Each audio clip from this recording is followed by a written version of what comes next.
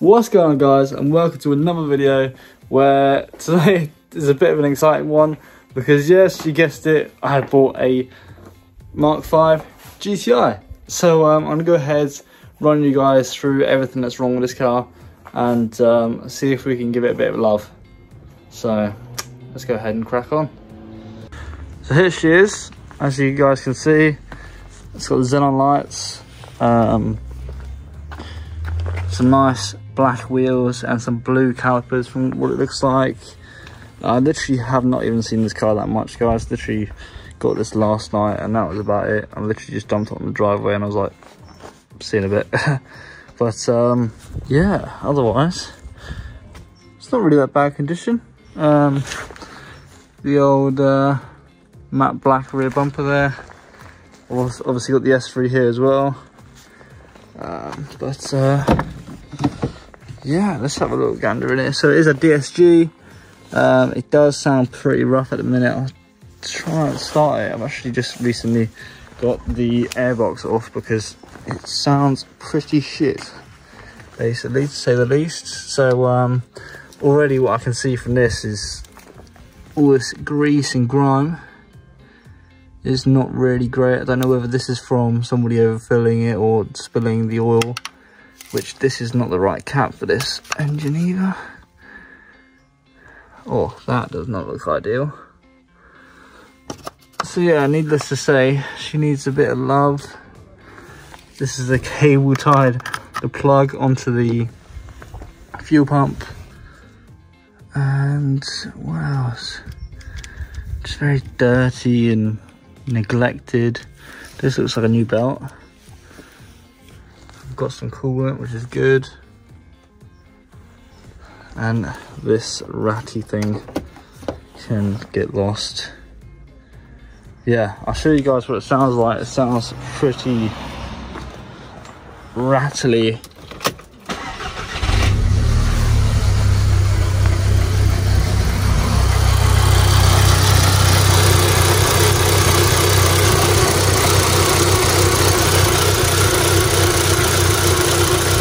So it looks like it's misfiring or something's not really right here.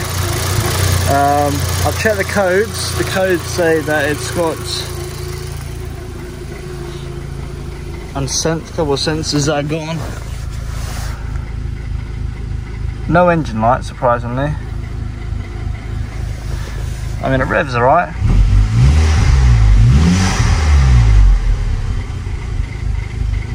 Just sounds, yeah, just needs some fucking love, really.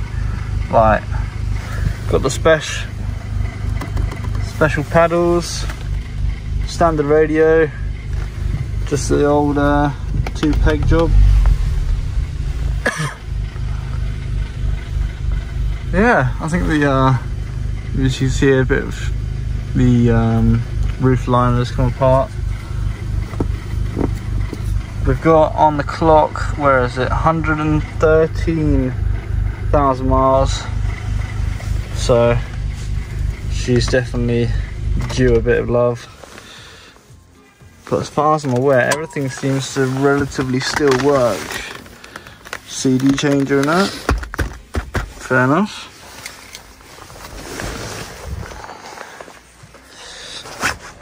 So I actually got this GTI for £1,000. Selling a sold C, and obviously that it does need some work. Came with 2 keys, but luckily all of this I pretty much have anything that it might need, because if you guys are new to the channel, we actually have had a donor S3 in the past and we still have the engine. So yeah, this is the donor engine that I have, which is absolutely fine, completely running perfectly fine. So what I'll end up doing is I'm going to go ahead and swap the, I think this engine mount is gone. It looks fairly worn out. I don't know if that looks bad or if that's meant to look like that. Nah, surely it's not meant to look like that. But either way, I've got like 3 of these engine mounts in the loft. So this oil cap is not right. I'm going to take that off. This neck, I'm going to take the neck off. Probably take the fuel pump off. Although to be honest, there's not really any errors with the fuel pump. But I'll probably check the cam follower, make sure that's okay. And I'll change all these because I've got a spare set in the loft as well. And what else? That's not ideal.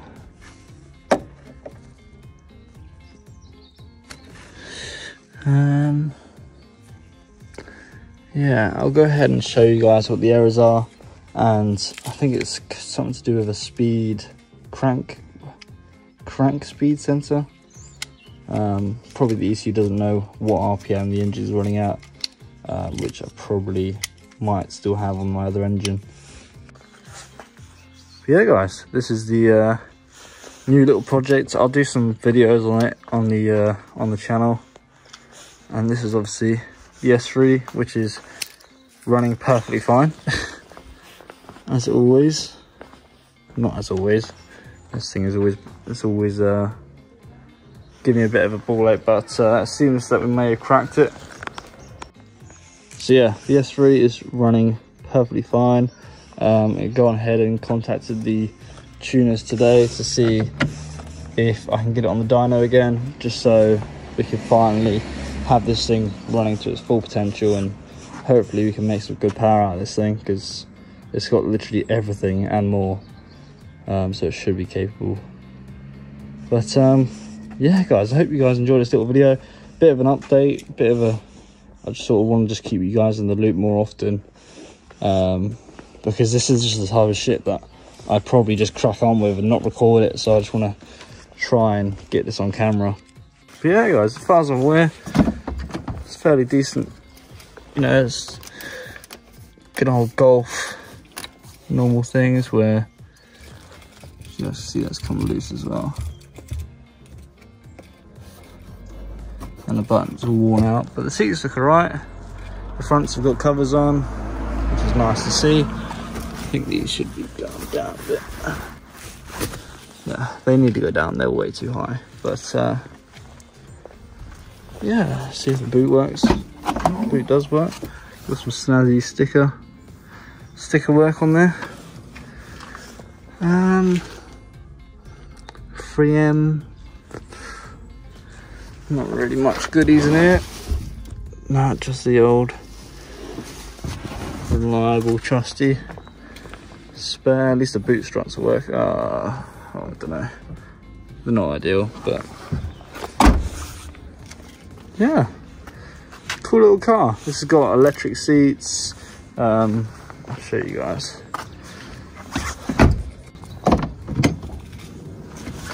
So it's actually got a button here.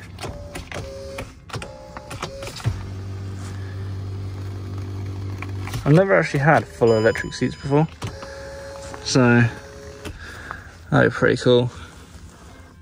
Hood open. Yeah, I'm gonna come back to this because I've got to go for a meal now. But like I said guys, I'm gonna crack on with all this in the next video. I'm not really too sure what this cable tie is all about. I'm guessing the clip snapped for the plug. That's very nice.